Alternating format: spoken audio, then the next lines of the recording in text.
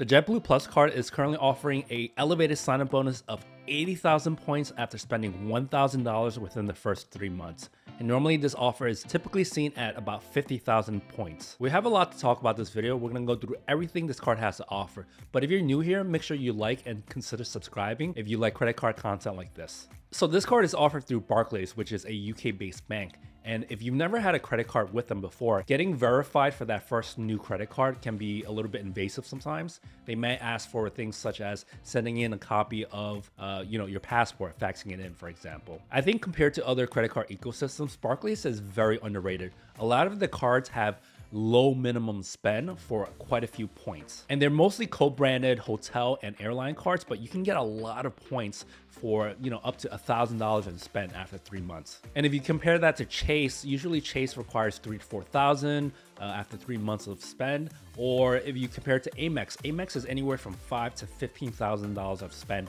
after 3 to 6 months. So this is a very low minimum spend issuer.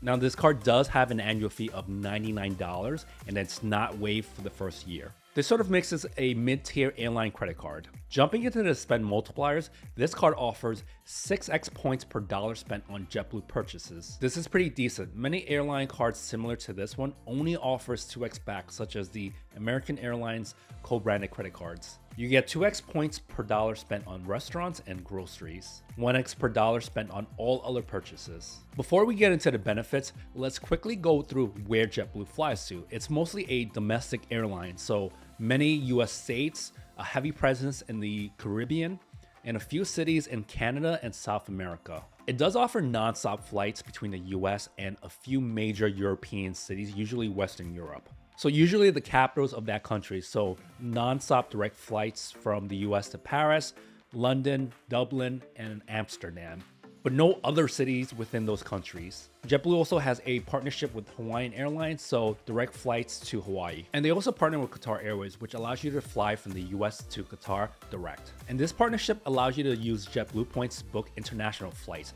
However, many of them have layovers. It's probably best to use a different airline for this. All right, next, let's get into the card benefits, and there's quite a few to go through. You get a free checked bag as a card holder and up to 3 companions when you're booked on a JetBlue operated flight. Next, you get 5,000 bonus points on your account anniversary, and this already negates half of your annual fee of $99 because 5,000 points is worth a minimum of $50. You also get 10% of your points back every time you use your points for a redemption. So this is great if you have a lot of JetBlue points and you're using it toward a award flight. There's no foreign transaction fees, which is great for traveling abroad.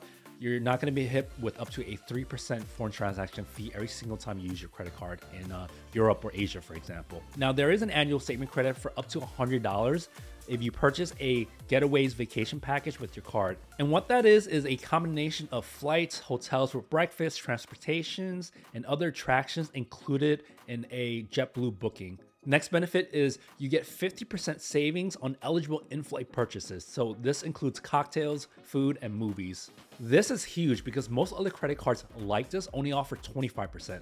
So 50% is quite a lot. You can enjoy Mosaic benefits after you spend $50,000 within 1 year on this card.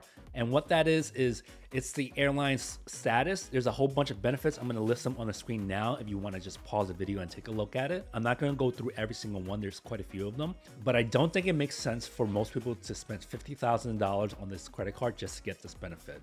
JetBlue points are worth about 1.5 cents per point according to the points guy, which means the current sign-up offer of 80,000 points is worth at a minimum of $800 and upwards of $1,200. To me, JetBlue points aren't worth a lot and there's not a lot you can do with them. It's not very flexible. I would mostly use it just for economy flights. So for example, this past year, I used 6,000 JetBlue points. If you do the math on that, the sign-up offer would allow me to fly between Boston about 13 times. The biggest disappointment for this card is that it doesn't allow for priority boarding or preferred boarding. So you can't get onto a flight earlier using a credit card such as other airline credit cards. Overall, I think that this card gives you a lot of value, and if you fly JetBlue a few times a year, it's well worth the annual fee to keep long-term as well. And the bang for your buck in terms of the sign-up offer and what you have to spend is amazing. You won't get any other credit cards like this. $1,000 within 3 months is not a lot of spend for 80,000 points, so it's great. What are your thoughts on this card? Are you planning to get it? Comment below, and I'll see everyone in the next video.